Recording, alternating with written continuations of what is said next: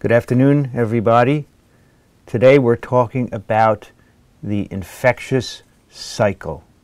We're going to talk about what it is and how we study it, what we can learn from it, and then we'll talk about how we measure viruses and a variety of issues related to that. And then finally we'll talk about methods that are used in virology that we'll be revisiting frequently in this course. Before we do that, you remember last time I mentioned to you that one of the reasons I teach this course is to make you aware of when the popular press makes errors in science reporting. Well, the New York Times did us a favor last week. They published an article having to do with influenza H5N1 research. And the headline is, this is January 23rd, 2013. The headline is Research to Resume on Modified Deadlier Bird Flu. So this headline is incorrect.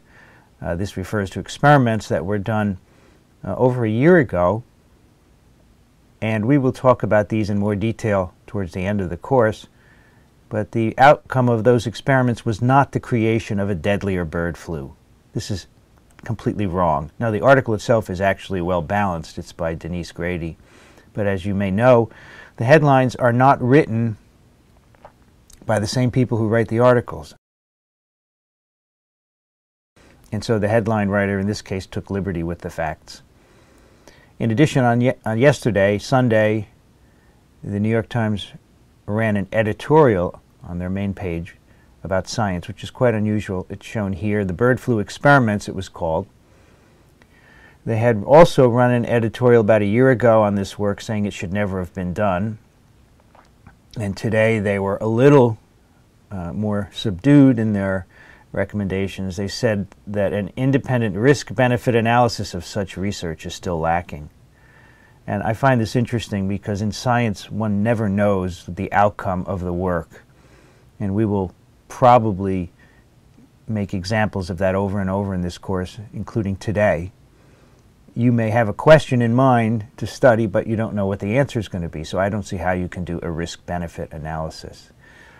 Anyway, if you find similar headlines that you think are wrong, save them, send them to us, and we can discuss them.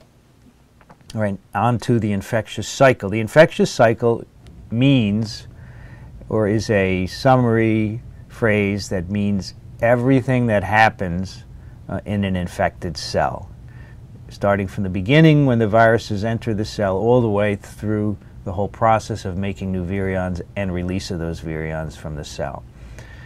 Now, on this slide is shown the infectious cycle of one particular virus, poliovirus. And this happens to be the viruses that we work on in my laboratory.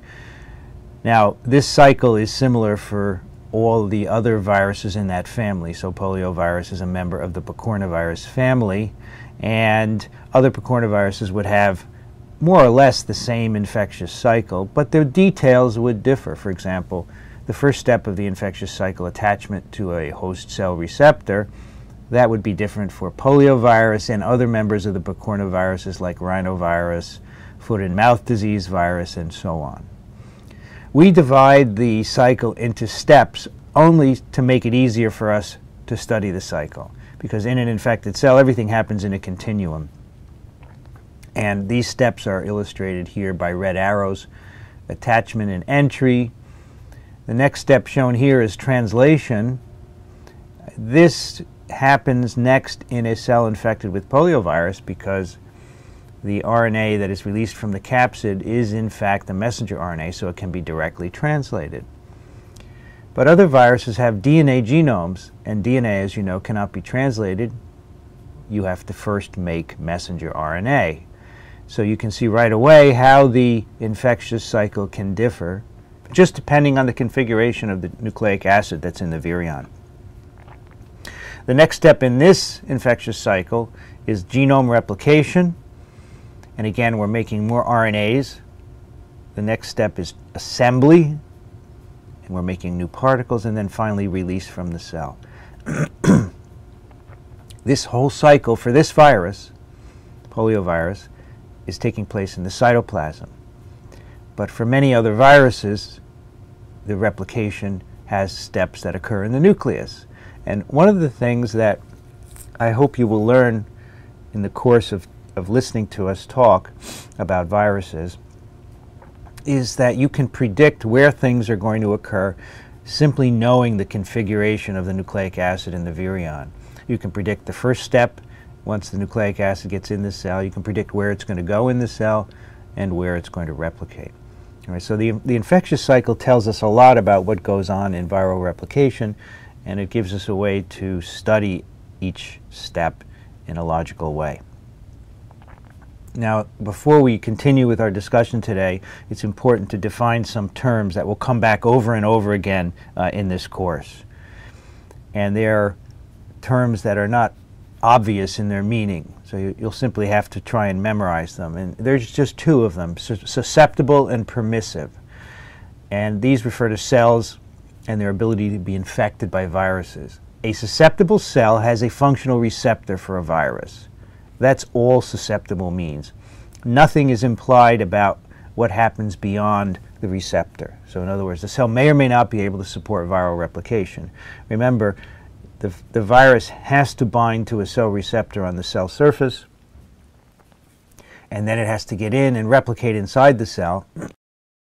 So susceptibility only refers to whether or not there's a receptor on the cell surface. And if a cell is resistant to virus replication, that's because it has no receptor. It may be able to support replication internally, and we'll talk later about how to separate those two steps, but resistance refers only to the receptor. Now, the other important term is a permissive cell. A permissive cell has the capacity to replicate virus. It may or may not be susceptible. We can separate these two experimentally again. A susceptible and permissive cell is the only cell that can take up a virus particle and allow it to replicate.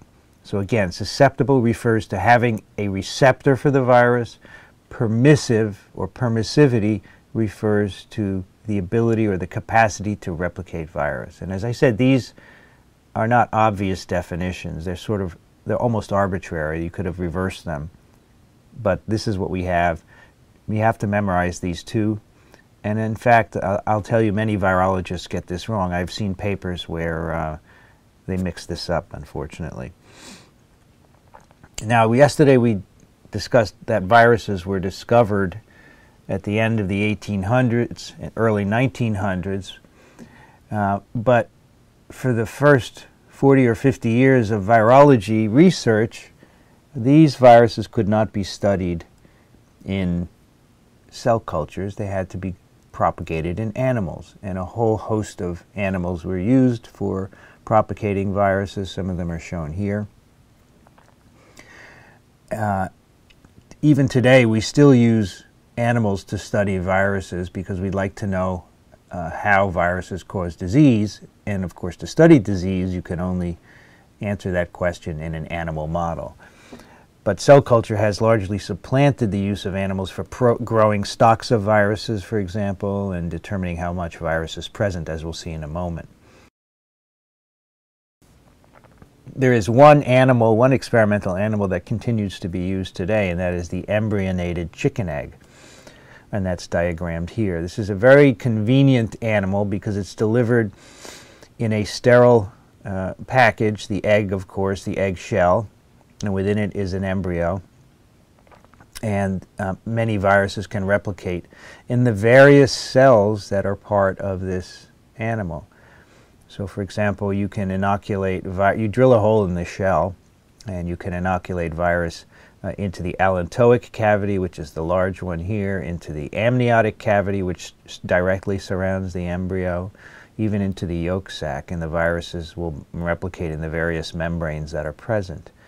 This isn't used any longer to study virus replication, although you can see here that many different viruses were once inoculated into chicken embryos, or I should say embryonated chicken eggs. But we do use allantoic inoculation of influenza virus even today, particularly to grow the large quantities of influenza vaccine that are needed. And this is done in large production facilities where 10 to 12 day embryonated chicken eggs are inoculated by machines. They drill a hole in the egg, they inoculate the virus, they seal the egg, and then they're placed in an incubator for a couple of days, and then the virus is harvested. You get 5 or 10 mLs of fluid per egg, and that makes about 1 dose of vaccine. Now, it wasn't until 1949 that it was possible to study virus replication in cultured cells. And this is because John Enders, who's pictured here, and his colleagues Weller and Robbins discovered that they could propagate poliovirus in a human cell culture. In particular, they made primary cultures of embryonic tissues. So you take a piece of tissue, you mince it and digest it with trypsin to make single cells, you plate them on a solid surface, a culture dish, and then you can infect them with poliovirus. So this was incredibly important work. This work led to, for example, the ability of Jonas Salk to make a polio vaccine, which was tested in 1954. And Enders, Weller, and Robbins received the Nobel Prize in Physiology or Medicine in 1954 for this important discovery. And you can see John Enders here on the cover of Time magazine. I believe this was 1961. Medicine Gains on Viruses. But he wasn't the first virologist on Time. That was Jonas Salk, who in fact was on the cover, I believe, in 1954. A very important cell line used throughout biology, not just virology, is HeLa cells. And these were cells made from a young woman named Henrietta Lacks. Here the first 2 letters of her first and last name form the name of this cell line. She had a cervical tumor. A piece of the tumor was removed in 1951 at Johns Hopkins Hospital. And George Guy, who was a scientist interested in making cell cultures, took a piece of that tumor and found that it made a wonderful cell line that grew forever and ever. It's immortal.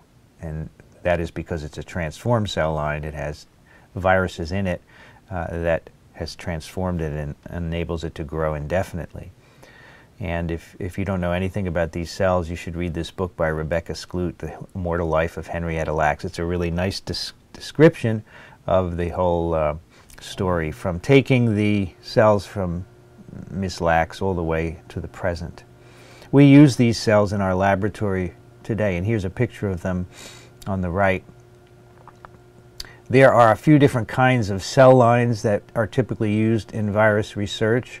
HeLa cells and many other cells. Here's an example of a mouse cell line. These are known as continuous cell lines because they will multiply indefinitely. As long as you keep splitting them and feeding them in the laboratory, they will grow.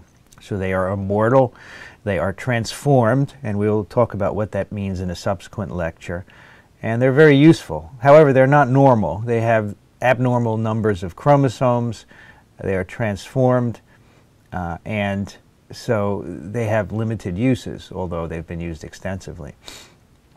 Another kind of cell line is a primary cell line. Here on the left is a primary human foreskin fibroblast. This is a cell line, a cell culture made from human tissues. So for example, you take some foreskin, you mince it up, make single cells out of it, plate them on a surface, and they will form a nice monolayer as shown here. And you can passage them. You can split the cells and passage them 20 or 30 times, but eventually they will die. Only transformed cells, such as these 3T3s or HeLa cells, will grow indefinitely. So these are continuous cell lines compared to the primary cells. We also have what are called diploid cell strains. These are cell strains that will grow in the laboratory for longer than a primary cell will, perhaps 100 divisions, but they have normal numbers of chromosomes, so that's why they're called diploid, compared with the HeLa and the 3T3 cells. And these diploid cell strains are typically more preferable for growing vaccines than are continuous cell lines. In fact, we don't use continuous cell lines to grow vaccines for the most part. In the laboratory, these cell lines are grown in plastic dishes of all sorts, different sizes and configurations, individual dishes, multi-well dishes, flasks, and they're grown at 37 degrees in an incubator that has an atmosphere of 5% carbon dioxide, which buffers the medium and keeps the pH around 7. In our lab and in some others, cells can be grown in spinner cultures, and this is a way to grow a large volume of cells. And what is done is a glass bottle is used to house the cells. It has within it a glass rod from which is suspended a spinner bar. This is placed on a magnetic stir plate, and the bar moves and circulates the medium so the cells grow in suspension, not attached to a monolayer. This is used to grow large quantities of cells, and of course if you want to infect them with viruses, you have to put them on a monolayer. In my lab we use lots and lots of monolayers of cells, and so we use spinners to provide these big quantities. It's more convenient than using plastic dishes. So when you have cells and you infect them with viruses, how do you know your virus is replicating in them? Well, one way is when the virus makes visible effects on the cells, and these are called cytopathic effects, or CPE.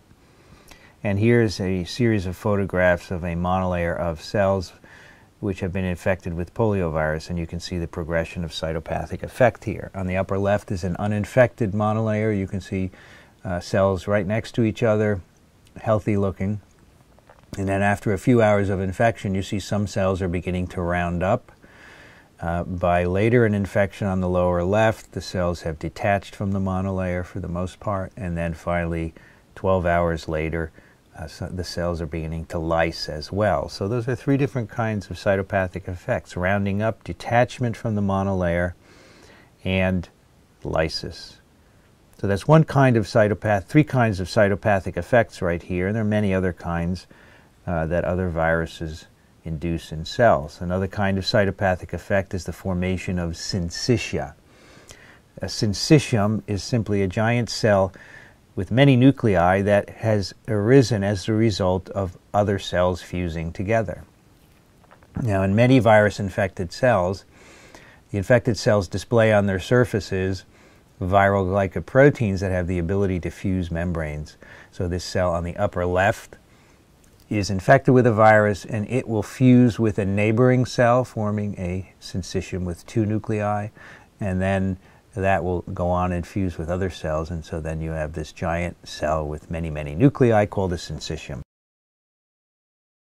On the lower panel, you see a photograph of a syncytium with the arrow next to it, and you can just about see the many nuclei in the center of that cell. So that's another form of cytopathic effect caused by very specific viruses.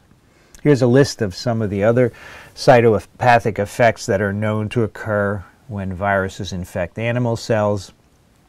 There are a variety of morphological alterations: nuclear shrinking, proliferation of the nuclear membrane, vacuoles, syncytium formation, which we showed, rounding up and detachment of cultured cells, and on the right are all the different viruses known to carry out each kind of CPE. And also on the bottom left, another kind of CPE is the formation of inclusion bodies. These are particulate structures within the cell, either in the nucleus or in the cytoplasm. They can represent virions or subviral assemblies.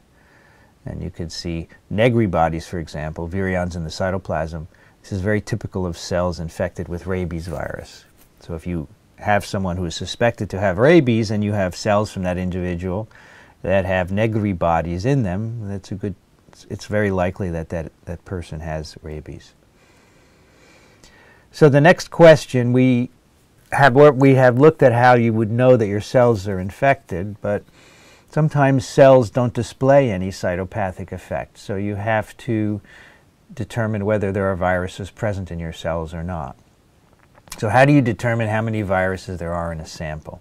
And there are two general ways that we're going to be talking about. One way is to measure viral infectivity. The other is to measure physical particles or components of particles. All right, so let's start with infectivity. The plaque assay is, in my view, the most important way of measuring viral infectivity. And this slide shows a photograph of a plate showing individual plaques. It was first developed in the 1930s by virologists who were studying bacteriophages, that is, viruses that infect bacteria. In this photograph, what we're looking at is an agar plate. There's a lawn of bacteria that has grown on the surface of the agar, and wherever a bacterium has been infected by a virus, those bacteria have made additional viruses which eventually spread and form a zone of killing on the monolayer. So each clear area is a plaque which simply represents virus killing of the bacteria. And this is a lytic bacteriophage, which is why it can kill the cells. So you can count each of these plaques and then determine the titer of the virus in terms of plaque-forming units per milliliter, for example. And each plaque then, the assumption is, arises from an individual virus. And we'll talk about the logic behind that in a moment. This assay was then modified so it could be used for animal viruses. That was done in 1952 by Renato Dubecco, as shown here. And he received the Nobel Prize for this in 1975 for this and other discoveries. On the upper left is his first plaque assay with poliovirus, and this has become a much more improved assay. This is very faint now. It's not a good photo.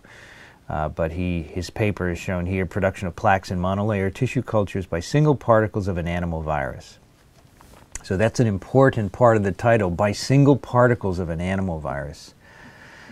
We'll talk about that in a moment. So this now allowed titration of animal viruses. This is 1952, not long after John Enders and colleagues had shown that you could grow poliovirus in cultured cells. So you can see Dubecco jumped right on that discovery and said, look, we can do plaque assays, we can quantify viruses, and we can do genetics. And we're going to talk about that in the next lecture. To do a plaque assay, you have a tube of material that you think contains a virus. This can be a supernatant from infected cells, a clinical specimen, and then you make serial dilutions in a buffer. Typically we make 10-fold serial dilutions, and then we plate a small amount of each dilution onto a monolayer of cells. We simply add 0.1 ml to the monolayer, we take off the medium, we add 0.1 ml of our suspected virus-containing solution, we allow the virus to absorb, then we cover the cells with a semi-solid overlay, typically an agar-containing overlay with nutrients so that the cells can continue to survive. And then after a few days, we remove the agar overlay, we stain the cells, and then wherever viruses have infected cells and killed them, you see a clear zone or a plaque. And you can count each plaque and calculate the titer of the virus in PFU per mil. So here there are 17 plaques here. The calculation gives us 1.7 times 10 to the 8th PFU per mil, working back through all the dilutions. Now you typically want a plate with a good number of plaques on it that are countable, not too few, because that's associated with too much error. And if you have too many plaques, of course, you can't count them reliably. So you always plate a range of dilutions so that you hit one with a good number on it. Here are some photographs of plaques to give you a better idea of how they look and how they develop. On the top is a depiction of what's going on when a plaque is growing. So we have a monolayer of cells, and say in one part of the monolayer, one cell is infected by one of the viruses that we put on the cell, and that makes the cell infected. It's shown here as red. When that cell releases virus particles, those particles will then spread to neighboring cells and infect them, and so on, and that focus of infection will get larger and larger. Now, because the cells are covered with an agar overlay, that means that the virus spread is restricted to neighboring cells. If you had a liquid overlay on these cells, the viruses would float into the medium, infect all cells, and the whole monolayer would be killed. By having an agar overlay on top, you restrict the diffusion of the newly made viruses to a small area, and that's how you get a plaque. On the lower left is a microscopic photograph of a single plaque, and you can see the intact monolayer around the plaque. These are healthy cells. And then in the middle are the dead cells. They have rounded up and detached from the monolayer, and when you take off the agar overlay and stain these cells, this will become a hole in the monolayer. These rounded up cells will move away. On the right is a plaque formed by a virus that contains a gene encoding beta-galactosidase. So this agar overlay has been saturated with a precursor for the enzyme XGAL that turns blue when the enzyme is present. So you can see the virus-infected cells are turning blue. The ones on the outside of the plaque are still alive. The ones on the inside are rounding up. Now the next slide is actually a movie of the formation of a plaque. I waited for this movie for 30 years. It just came out a few years ago by Jeff Smith and his colleagues in the UK. And it really makes clear how a plaque is forming. So what they did was to set up a plate of infected cells and focused a camera on it. They found a single infected cell very early on in infection, and then did time-lapse photography, taking a frame every so often, and put a movie together to show how a plaque develops. So you can see the plaque starts developing in the middle, and then the cell death moves outward in a wave, in a circular wave. It's almost as if you dropped a pebble into water and you're seeing the ripple go outward. So again, the infection begins at the beginning, and this movement that you see outward is the change in refractoriness of the cells as they die and detach from the monolayer. So that is over about a 15-hour period, the formation of a plaque. So this is what's going on in the monolayer. And then, of course, if you remove the overlay and you stain it, you get a hole in the monolayer, which is what is the plaque. This is what a plaque assay looks like. These are cells infected with influenza virus, and you can see 3 different dilutions of virus. And these monolayers have been stained with a dye called crystal violet.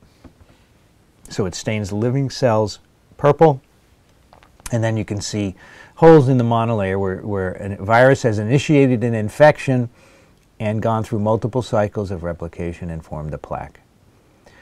Now, an important question which was alluded to in the Delbecco paper: how many viruses are needed to form a plaque? Delbecco wanted to know the answer to that question very early on when he developed the plaque assay for animal viruses, because it had important implications for doing genetics on viruses. If you only need one virus to form a plaque, you could make clonal stocks of viruses by taking the virus that gave rise to a single plaque. The way you answer this question is quite simple. You do a dose-response curve. You make dilutions of virus, and you do plaque assays with each one, and then you plot the relative virus concentration versus the number of plaques. If one virus particle is enough to form a plaque, then the dose-response curve will be linear, shown by the red line, because this is one-hit kinetics. One virus is enough to form a plaque. So for one-hit kinetics, the number of plaques is directly proportional to the first power of the concentration of the virus inoculated. So that's why you get a straight line. Most viruses follow one-hit kinetics, i.e., one virus is enough to form a plaque. There are some viruses, though, that follow two-hit kinetics. When you do this dose-response curve, you get a curve such as the blue line here. And this is because for these viruses, you need 2 virus particles to form a plaque. And for two-hit kinetics, the number of plaques is directly proportional to the square of the concentration of the virus inoculated. These viruses have 2-hit kinetics because you need 2 virus particles, because the genome is in fact in 2 pieces, and you need both parts of the genome to get in a cell to initiate an infection. And there are some viruses that need 3 particles to infect cells as well. So that is showing us that for most viruses, 1 particle is enough to form a plaque.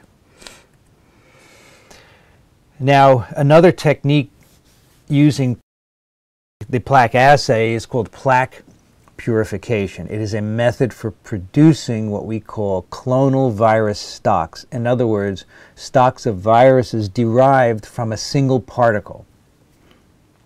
I think you can see that in terms of genetics, it's good to start with such clonal virus stocks, although there are some limitations to this, as we'll see much later in this course. But when you start working with a virus, typically you want to plaque purify it, make a clonal virus stock to ensure that everything that you work with is homogeneous. We usually do this multiple times. We take a plaque assay with nicely isolated plaques. Remember, there's an agar overlay on this. You take a pipette, you plunge it into the agar right over one of the plaques. You can, and this is of course before staining them. You can actually see most plaques by just holding the plate up to the light. You put a pipette in here, you take a little plug of agar and you put it in buffer, and the virus will come out of the agar. And then you repeat this 2 more times, this whole process, because there is some chance that a plaque might have been formed just accidentally by 2 virus particles. Even though 1 virus is enough to form a plaque, by chance sometimes 2 viruses will infect a cell. And you want to not, if you want to make a clonal virus stock, you have to not do that, so you do it a couple of times. Some viruses do not kill cells, or they don't form plaques. So we have to have other ways of measuring their infectivity. And one way is illustrated here, the endpoint dilution assay. And what's done here is to infect a number of cells with different dilutions of virus. You can see here we've made 10 to the minus 2 to 10 to the minus 7 dilutions of virus. We infect small wells of cells. Each of these wells in this 96 well plate has a monolayer of cells in it, and we put in each row the separate dilutions in multiple samples. So for example, row A, all of the wells in row A contain the minus 2 dilution. All the wells in row B contain the minus 3 dilution, and so forth. So you infect these cells with the dilutions of virus. You incubate the plate until replication has occurred, and then you examine each well and say, is the virus causing cytopathic effects? Whatever happens to be the CPE for your particular virus, rounding up of cells, syncytium formation, anything else. And you score for cytopathic effect. And that's what's shown on the table here. You can see that a plus means that cytopathic effect was observed, that the low dilutions, all of the cells show, all of the wells show cytopathic effects. At minus 4, then we have 1 that didn't. And at minus 5, you have 1, 2, 3, 4, 5 wells without cytopathic effects, and 1, 2, 3, 4, 5 wells with cytopathic effects. And then as you dilute further, most of the wells are negative. So what the end point of this assay is the dilution at which 50% of the wells are infected as judged by cytopathic effects, and that would be 10 to the minus 5. So we would say this virus stock contains 10 to the 5th tissue culture infectious doses 50%, or TCID 50. And that way you can standardize your virus stocks and compare them among experiments. Now this is very convenient that I have put the 50% endpoint right at a dilution of minus 5. In reality, it rarely ends up that the 50% point is on an integer dilution. So you have to use math to calculate. The actual TCID 50 comes out to numbers like 10 to the 5.5 or 6.5. Another important concept having to do with virus infectivity is the particle to PFU ratio. And this is very simple. This is simply the number of virus particles in a sample divided by the number of infectious particles. So if I have a sample of 100 infectious particles and there are 100 virus particles in that sample, then the particle to PFU ratio is 1. It turns out that this particle to PFU ratio is about 1 for many phages, but it's high for many animal viruses. And this makes it difficult to study animal viruses. So let me explain that to you. Here's a chart showing particle to PFU ratios of some animal viruses. So for example, for adenoviruses, that ratio is between 20 and 100. That means, say, for every 100 particles, only 1 of them is infectious. So 1 out of 100 particles is infectious. So remember, a particle means a physical virus particle, and infectivity is measured, say, by a plaque assay. That's why we have particle to PFU ratio. For some animal viruses, the number is low. It's 1 to 2. So for Semliki forest virus, almost every particle is infectious. But for papillomaviruses, only 1 in 10,000 particles are infectious. This is a complicating variable because if you are studying an infected cell, you often don't know if whatever it is you are measuring is a consequence of what the total particles are doing or just the infectious ones. So let's say you're taking pictures of viruses moving into cells. How do you know those are actually infectious particles and that is an actual productive pathway? So it makes things complicated. There are ways to work around this, but you have to be aware of this. Now, why is the particle to PFU ratio so variable? Why is it that for some viruses it's 1 and for other viruses it's 10,000? Well, remember, first of all, let's emphasize what this means. We know from this dose-response curve that we talked about not too long ago that a single virus particle can initiate infection, right? A single particle can initiate infection. The linear nature of the dose-response curve tells us that. But the high particle to PFU ratio of most animal viruses tells us that not every virus is successful. Even though a single particle could be infectious, not every one is. Sometimes only 1 in 10,000. Why not? We don't really know, but we have some ideas, and 3 of them are listed here. First, some particles are damaged when they're made by the cell. We may make them in the laboratory in cells, but we may damage them in a variety of ways by all sorts of conditions. So that may make them non-infectious. Many genomes may have mutations in them that render them non-infectious. It may be a byproduct of replication that you make a lot of genomes with non-infectious mutations in them. And finally, I think the complexity of the infectious cycle probably is a big factor. Remember, in the beginning of this talk, I showed you an infectious cycle with multiple steps. Now, in order for a virus to reproduce, it has to go through all of those steps in the right order and at the right time. And if you make a mistake or you fail at any particular step, you don't complete the cycle, so you may make an aberrant particle. So this may be another reason why the particle to PFU ratio is high for many animal viruses. Now let's talk about how we study viruses using the infectious cycle as a tool. And what we do in virus laboratories is to use what's called a one-step growth cycle. And this is a technique developed in the 30s by, again, bacteriophage virologists. And in particular, Max Delbruck and Emory Ellis published this in 1939, where they showed how to do a one-step growth curve or growth cycle on bacteriophages of E. coli. Now, Max Delbruck was a physicist who came to biology. He got interested in biology and then came to virology in particular because he could make it quantitative as he was used to in studying physics.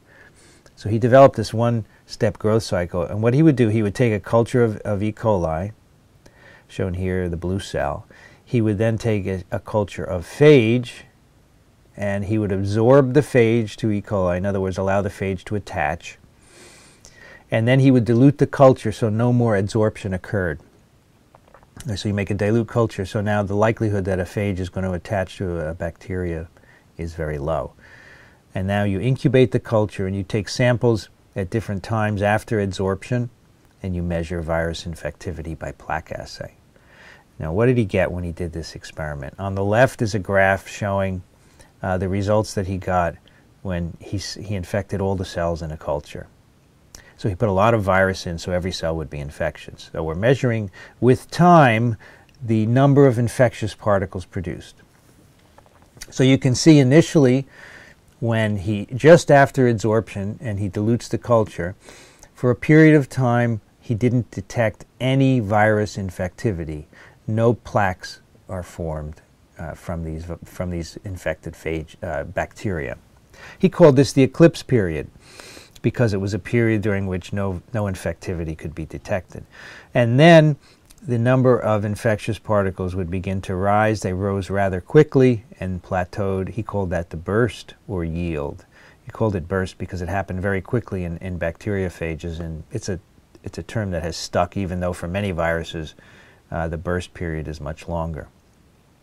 So what's happened here is that the virus are infecting the cells. They're making the parts during the eclipse period to make new virions. And then once the parts are assembled, then the viruses are formed and they're infectious. So you can't detect any infectivity while the parts are being made because there's no infectious virus yet. And then once the parts are assembled, you get infectious viruses. Now this is the situation on the left when you infect all the cells in a culture. Sometimes he did experiments where a few cells in the culture were infected, and then he got the pattern shown on the right. The same growth cycle, measuring with time the number of infectious particles.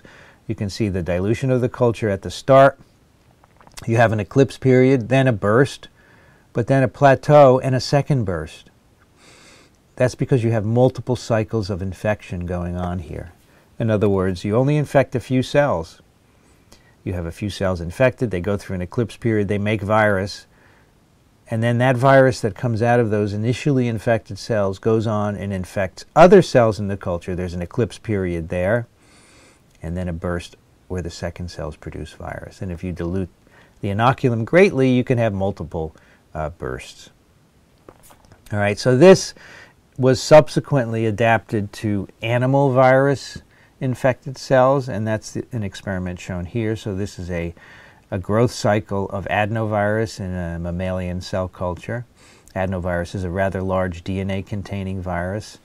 And again, you infect cells, you allow virus to absorb, you then dilute the culture, and you take samples at different hours after adsorption and measure plaque-forming units per mil. And again, you see there's an eclipse period where you can't detect any viral infectivity. Now, in this experiment, we've done one thing different from the previous one, which was the phage bacteria infection experiment. Here, we are measuring both intracellular and extracellular virus. So what you can do in these growth cycle experiments, at each time point, you can remove the cells from the medium and measure the virus inside the cells simply by cracking them open. Or you can measure the virus in the medium. That is the virus that's been released to the cells, and that's what's shown here. Extracellular virus versus intracellular virus. So the eclipse period you see is shown on the intracellular virus curve. Then there's a rise in the production of virus particles and eventually a plateau. But if you look at the extracellular production of virus, there is no virus outside of the cell until after 16 hours post-infection. And that allowed investigators to define another period called the latent period. That is the period during infection when no virus is released from the cell. So the eclipse period is the time when there is no virus produced at all inside of the cell. And then there's a period between 12 and 16 hours where viruses are being made, but they're not yet released from the cell. That's the latent period. Now again, the important point here is that virus multiplication is fundamentally different from the way bacteria multiply. When bacteria multiply by binary fission, one bacterium becomes 2, 4, 8, and so forth. They divide by binary fission. So if you inoculate a culture with bacteria, there's no lag or a very small lag and then immediate growth. So there's no eclipse period during which you don't find bacteria. There are always bacteria present. They're simply dividing. And again, just to go back with viruses, remember there's an eclipse period during which you can't detect any infectivity. That's because new viruses are being made by making the parts and then putting the parts together. A fundamental difference between virus and bacteria. Viruses assemble by making the individual parts and putting them together. Bacteria divide by binary fission. And this confused scientists for many years because they assumed that viruses and bacteria would be similar. And it wasn't until Ellis and Delbruck developed this one-step growth analysis that it became clear, because of this eclipse period, that viruses were fundamentally different than bacteria. Now, when we do these one-step growth studies, we infect all the cells so that they go through the cycle at the same time. That is the key to these growth cycles. It's what we call synchronous infection. In other words, you have to infect all the cells so they go through the cycle all at the same time. So you get sort of a magnification of what goes on in a single cell by the whole culture. You're looking at a population of cells all doing something at the same time, so it makes it easier to see what's going on. If every cell was at a different part of the cycle, it would be hopelessly confusing. So how do you know that we have infected all of the cells? That's the key here. So for this, we need to do a little mathematics. And this has to do with what we call the multiplicity of infection. MOI is simply the number of particles added per cell.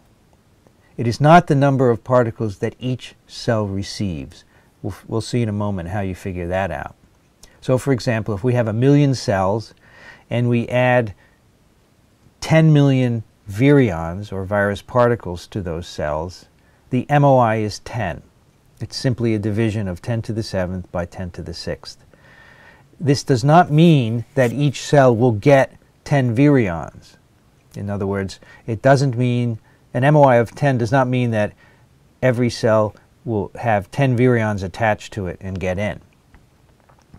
That is determined by a mathematical calculation.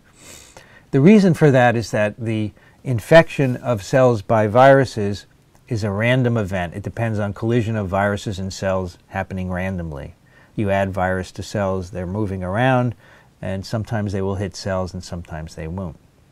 So when you mix cells with virus, and here the word susceptible comes up, that means they have a receptor on their surface. Some cells will not be infected, some will get 1 particle, some will get 2, some will get 3 or more. Think of it this way, we have 100 buckets in a room, and you have 100 tennis balls in your hand. If you could throw them all at once, every bucket would not receive 1 tennis ball because where they're going is a random event. Some buckets would get no balls, some would get 1, 2, or 3. The mathematical equation that we can use to figure out how many virus particles each cell receives is the Poisson distribution. This is a distribution that can inform us about low-frequency events like this. Here's the Poisson equation. pK is simply the fraction of cells infected by K virus particles. That's what we want to find out. How many cells get how many virus particles? And the way you do that is you use this equation, e to the minus m. M is the multiplicity of infection, and K again is the number of virus particles. So it's e to the minus m, m to the k power over k factorial. So we can simplify this and show you some of the examples here. For example, uninfected cells is P0. That simplifies to e to the minus m. Cells receiving 1 particle, P1, is e to the m times e to the minus m. And multiply infected cells, P greater than 1, can be calculated by this formula.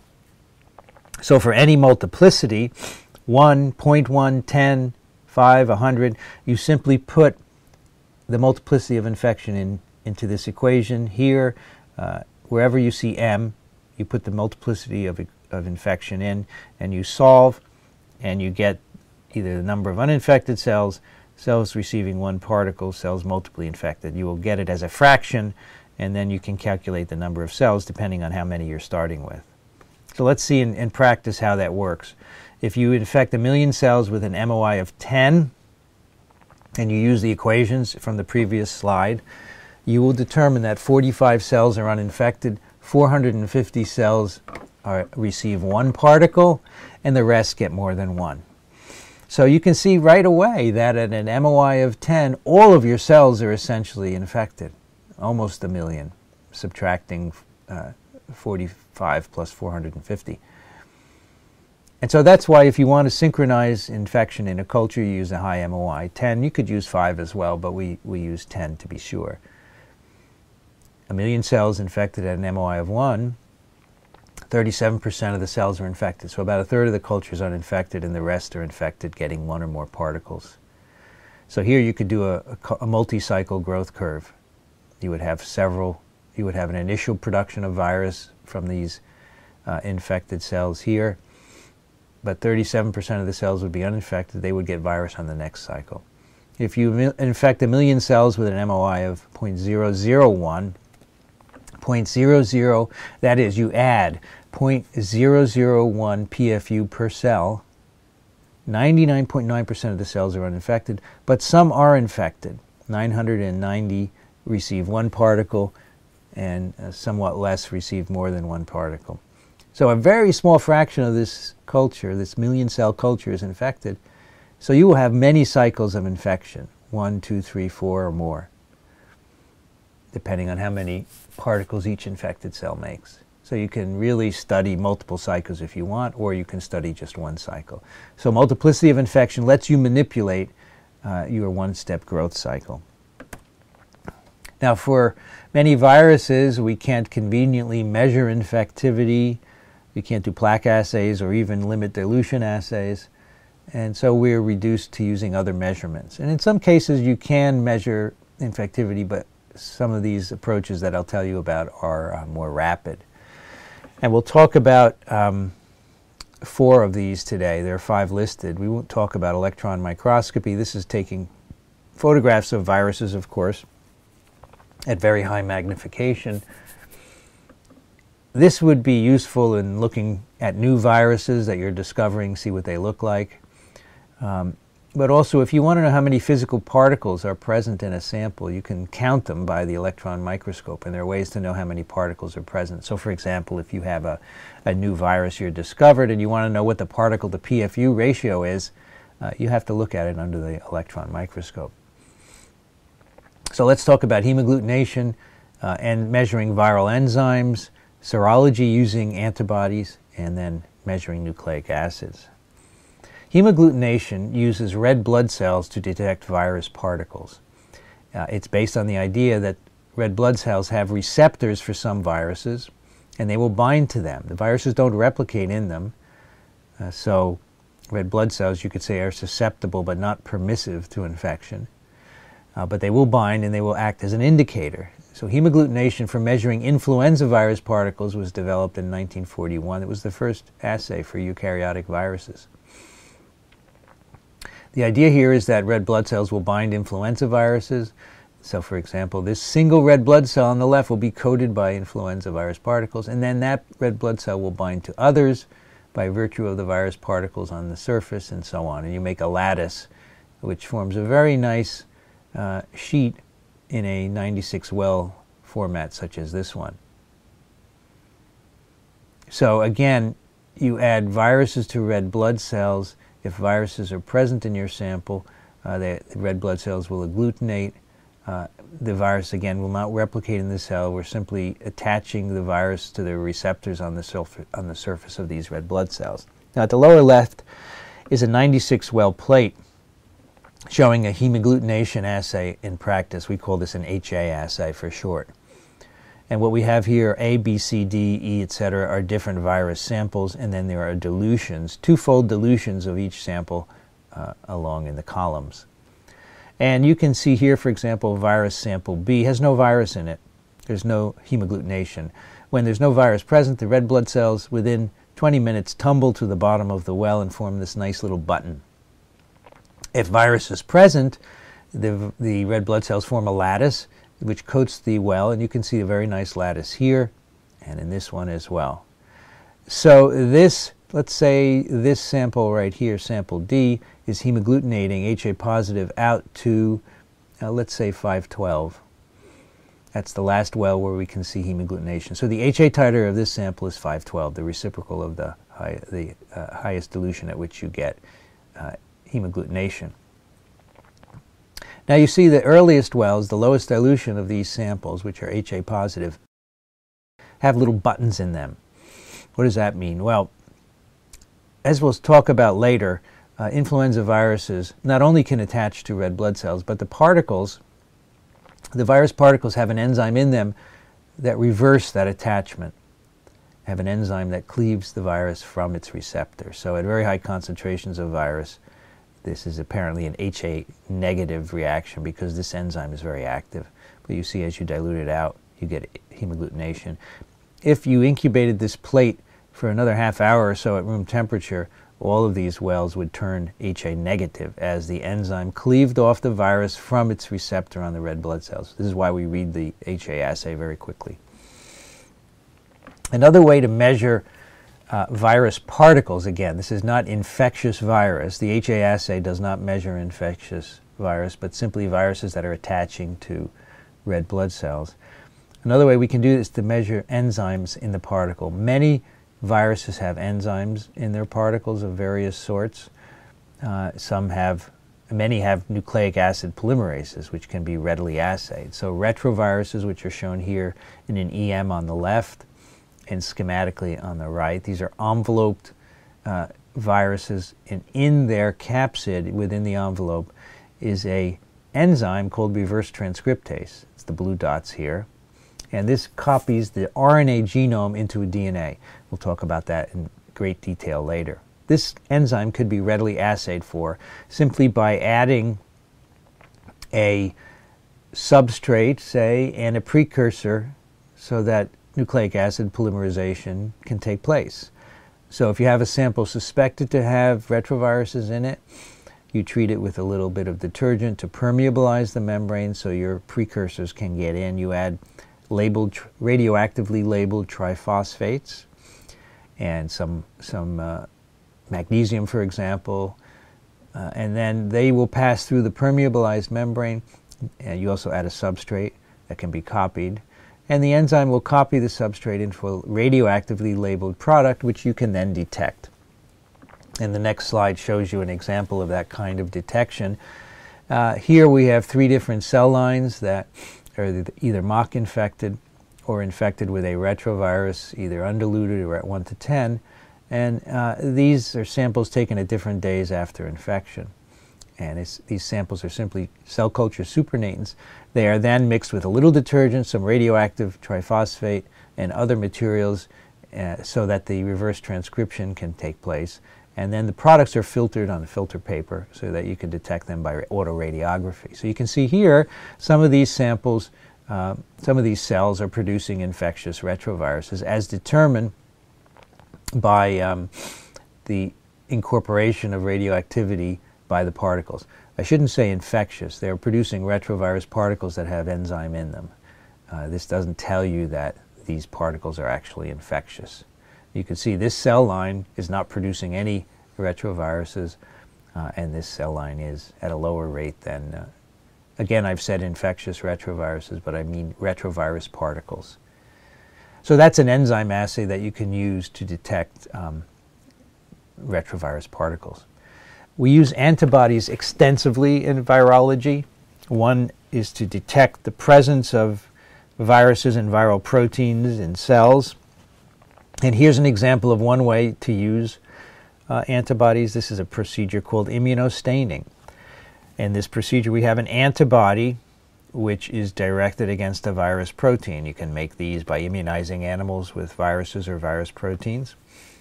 And then you incubate the, let's say, infected cells in this case with your antibody, and then detect the viral protein by the presence of the antibody. So in panel B is a cell monolayer infected with a herpes virus, and the cells have been stained or incubated with an antibody to a herpes viral protein. And there are 2 ways that you can detect the presence of the antibody binding to your viral protein, either directly or indirectly. You can label the antibody itself with a fluorescent indicator so that the indicator will fluoresce, say, when you put ultraviolet light on it.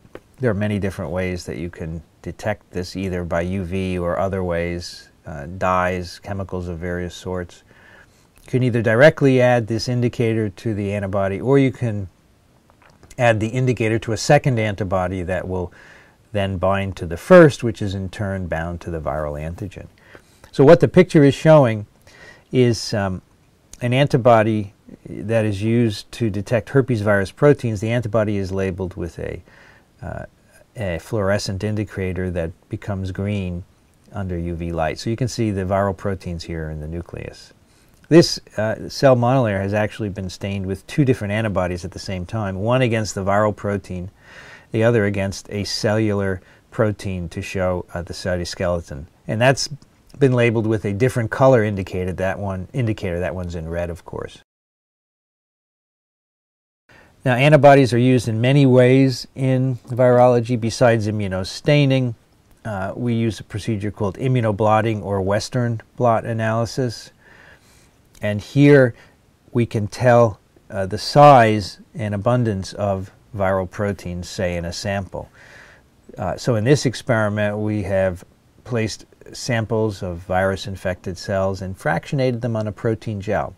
So this is these proteins, the individual proteins, are separated according to their size by an electrical current passed across the gel.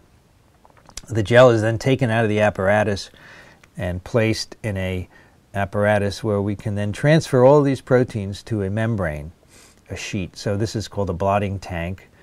You have the gel in here, and on top of it is placed a sheet of either nitrocellulose or some other membrane, and then the proteins transfer to the membrane. You take then the membrane out of there, you put it in a tube, and you add your antibody. And wherever proteins are attached to the membrane, if they react with the antibody, you can then eventually detect them. You have antibodies with indicators on them that will then give you a signal, say, on an X-ray film. So of all the proteins that were separated, if these were, say, infected cell proteins, you can tell which ones are viral by them being detected by the antibody on this Western blot. And you can see this is very powerful. You can not only see the size of the protein, but you can do kinetic studies where you make samples at different times after infection, and you can see when proteins are made in infected cells, when they're turned off, and so forth. So quite powerful for research. This is also used in the clinical setting. It was used early on to diagnose individuals with human immunodeficiency virus infection. Another use of antibodies is the ELISA, enzyme-linked immunosorbent assay. This is often used for rapid diagnostic tests as well as other research-based assays. And in this assay, we can either look for the presence of a viral protein in a sample, that's shown in A, or the presence of an antibody in a sample. All right, so let's say you have a specimen, say a respiratory, a nasal wash, and you want to know if there is influenza virus in it. What you do is you have a plastic surface or some other synthetic surface on which you have attached what are called capture antibodies. These are antibodies against the one of the influenza virus proteins. And then you flood that structure, that solid support, with your respiratory specimen. If there are viral proteins present, they will bind to the antibodies that are on the support. And then you use a second antibody with an indicator to detect the presence of the viral antigen. Now, if no viral antigen is present, that indicator antibody will not bind and you'll get a negative result. But if viral proteins are present, the second antibody will bind and you'll get some kind of a readout, typically a color change of some kind. And many of the rapid dipstick type in-office tests done for virus infections are built on this kind of an assay. Now, in other situations, you want to know if an individual has antibody to a virus. So typically, if someone has had a virus infection and you'd like to know that person has recovered and you'd like to know what they're infected with, you take some serum and you look for antibodies to the virus. In this case, what's attached to the solid support is some viral protein that you've produced and purified. And then if you pass the serum sample over this solid support, if there are antibodies to the virus, the antibodies will stick to the viral protein. And again, you detect the presence of those attached antibodies with a second antibody that is attached to an indicator. Again, some kind of color change that will result. So that's what an ELISA is, because you're linking the reagent to a solid support. And you use some kind of an enzyme to detect the presence of either protein or antibody. Now, this is used extensively in research in many ways, but we also use it, as I said, in the clinical setting, and used in particular in some in-office, in-physician office rapid diagnostic tests. Fluorescent proteins have found a wide use in virology research. These have revolutionized the kinds of things that we can do. The first green fluorescent protein, of course, was discovered in jellyfish. And the chair of biology of here, or the former chair of biology, as you may know, received the Nobel Prize for his work on GFP in C. elegans. Many other derivatives of GFP have since been made, and other isolates have been discovered with different colors, and there are all sorts of not only greens but reds and magentas as well. And these can be used to detect virus-infected cells in real time. So in contrast to antibody-based tests, where you typically may have to destroy your sample in order to stain it with your antibody. There's some exceptions, but typically it's an invasive procedure that terminates your infection. With GFP, with the fluorescent proteins, you can monitor infections in real time and not interrupt the infection. So you can take a culture, let's say you have put a green fluorescent protein gene in your virus genome, so the virus now expresses it. You can infect cells with that virus, and then at different times after infection, take the infected cells out of the incubator and look for the expression of green fluorescent protein. You simply put the cells under a UV microscope and look for fluorescence. And then you can put them back in the incubator and then look again later. So it's real-time detection and it's non-disruptive. This is a very interesting experiment shown in this slide, where what we see in the middle is a cluster of cells in a monolayer, and they have been infected with various herpes viruses that are carrying one of three different color fluorescent proteins. And there is a range of colors you can see here, and that is because the cells can be infected with multiple green or red and blue viruses and form shades of intermediate colors. And so by calculating all the different shades of colors that were produced in the infected cells, starting with 3 different colored herpes viruses, they could calculate the maximum number of viruses that could ever infect the cell, at least with this particular herpes virus. Here are 2 other applications of fluorescent proteins to virus research. On the left, what's been done is to insert the gene for a green fluorescent protein into the genome of a herpes virus, and then this herpes virus is used to infect a rat, and the virus is neurotropic. It replicates in neurons, and you can see here this beautiful neuron where the cell body and the axons and dendrites are full of green fluorescent protein that's been produced by this virus that is producing the GFP protein. And you can actually map the neural circuitry using these viruses. You can very precisely inoculate these viruses with a needle into a particular part of the brain and then map where those neurons are connected to elsewhere by simply tracing them by the green fluorescent protein. Really interesting approach.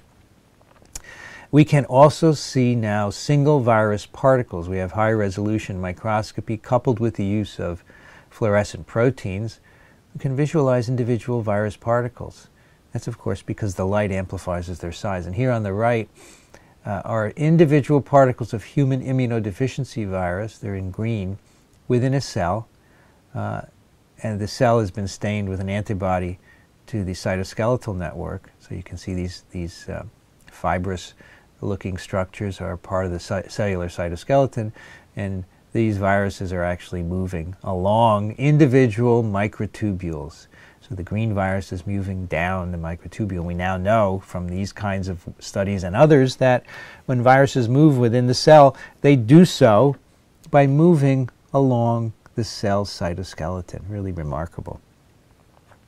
Here is a movie showing an infected neuron and by a herpes virus that has incorporated green fluorescent protein into the virion itself. So you can see in the cell body it's full of individual virions, but in addition the virions are moving along the processes. Here in this particular part you can see the individual virions moving away from the nucleus. It's remarkable. So they're made in the nucleus, in the cell body, sorry, not the nucleus. This is the entire neuron cell body. They're made in the cell body and then they move outwards. And that's how they get to other neurons, and that's why you can trace them in part. Really remarkable technology. Another technology I want to mention for a couple of reasons is polymerase chain reaction. This is a way of detecting very, very low quantities of nucleic acids in a sample. And it's based on the idea that you use a DNA polymerase that is thermostable. You mix primers with your sample. So let's say you're looking for a virus. You design nucleic acid primers, and then you take them and you add the primers to your sample. You denature whatever nucleic acids are present, and then you do a round of DNA polymerization using this heat-stable DNA polymerase. You then, after the elongation, you have a product made. You then do another round of denaturation and annealing to primers again, and more extension. And eventually, you get exponential growth of the product made by your two primers and that thermostable DNA polymerase. So this is a very sensitive technique that can detect small amounts of DNA and even RNA if you first convert it to DNA. It's used extensively in research. We use it in the lab all the time. It's used in industry to make recombinant DNA products, and it's used for diagnosis of viral infections. This is another game changer in the world of science in general, but particularly in virology and microbiology. It's allowed us to do so many things that we couldn't do before. The whole technique, PCR, its presence is really based on serendipity. Back in the 1960s, a microbiologist by the name of Thomas Brock was very interested in these hot springs that are present throughout the country, particularly in Yellowstone National Park. These are very, very hot waters. They can also be extreme environments in terms of pH. He isolated in the environment a bacterium called Thermus aquaticus. And he thought it would be interesting to study how this bacterium could live in these extreme environments. And it turned out that the DNA polymerase from this bacterium, as you would expect, was pretty thermostable. And so in the 1980s, Kerry Mullis and his colleagues thought of using that DNA polymerase for this, making this PCR scheme. So you need to have a thermostable DNA polymerase because there are multiple cycles, often 30 or 40, of annealing, elongation, and denaturation. So the enzyme has to be able to withstand the denaturation step, which occurs at 95 degrees Celsius. And what better enzyme than one from a hot spring? So Tom Brock had no idea that his enzyme, his bacterium, could revolutionize molecular biology. And it just, again, is another example of how, with research, you never know where your work is headed. Sometimes you think you do, but quite often you're surprised. And this is another example of surprise. Another revolution that we enjoy, so we've had PCR as part of the revolution, and we have had another one here called deep high-throughput sequencing. Now, we've had the ability to sequence nucleic acids, that is, determine the order of A, C, G, and T, for a while now, from the late 70s. And in fact, this is how we used to do it. We used to run sequencing reactions out on gels and make autoradiographs and then read them by hand. I did this as a postdoc for the poliovirus genome. It was a 7,440 nucleotide RNA molecule, and I determined its nucleotide sequence. It took me 1 year to do that. Today this could be done in 10 minutes because we have very rapid sequencing approaches that are incredibly fast. You can sequence millions of bases in hours, but also deep. They have very high coverage of each molecule, so you have very high accuracy. Deep high-throughput sequencing. So this picture is not deep high-throughput sequencing. This is the hand stuff that I used to do years ago. Nowadays you can do much more. This has introduced a whole new field of what's called metagenomics. You can take samples from the environment, you can take clinical samples, and sequence all of the nucleic acid in these samples. And you can know all the bacteria and all the viruses and what other microorganisms or other forms of life are present in them. So we can identify new viruses in environmental samples. You can get sewage and see what viruses are here. You can take your gut bacteria and sequence in them and say what bacteria or what viruses are present there as well. And that's because you can sequence a lot in a very short period of time with great accuracy. You can also use this to identify new pathogens. You can take someone who has an illness, you don't know what's causing it, you can take samples from those individuals, sequence, and look for new agents. So this, again, I may say it too many times, but this has revolutionized molecular biology, the ability to do this. Now, recently on TWIV, we talked about 2 examples of pathogen discovery using these high-throughput deep sequencing approaches. If you're interested, listen to these. 196, an arena for snakes, a brand new virus which seems to cause a long-known disease in snakes. We talked with Joe DeRisi, who is a virus discovery person at UCSF, and he was sent a photograph of a snake by a young lady who had it as a pet, and the snake was sick. He got interested in this snake disease and ended up finding a new virus by deep sequencing. In episode 199, we talked about a new tick-borne virus found in 2 patients in Missouri who had severe febrile illness. These are 2 farmers who had a history of tick bites and a similar febrile illness. When their specimens were sequenced, they found the same virus in both of them in Missouri, which may cause this disease. So again, another way that you can use deep sequencing to discover new pathogens. Last year, an article was published which showed that illegally imported wildlife products that people try to bring in from other countries into the U.S., for example, also often contain viral sequences. So people go to exotic places, they collect animal parts, heads and arms and so forth, such as these. They try and bring them in the country. Most of the time they are confiscated, and the CDC decided, let's look in some of these to see if any viruses are present. And so the laboratory of Ian Lipkin, another virus discoverer, this time at Columbia University, collaborated with the CDC, and they found, in fact, that many of these products have viral sequences in them, viruses of all different sorts. Now, we don't know if these are infectious viruses.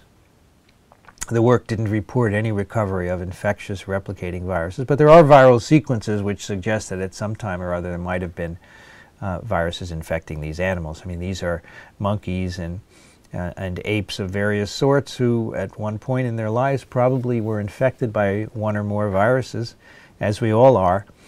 And so you have to be careful when you bring these in. These could be infectious, and they could cause infections. I do have a little quibble with this headline in the Times, "From the jungle to JFK, viruses cross borders in monkey meat." Well, we don't know if they're actually infectious viruses there. We only know there are sequences, and whether they're infectious or not remains to be discovered. Anyway, another way that we can use these techniques for discovering new viruses. And that's all for today.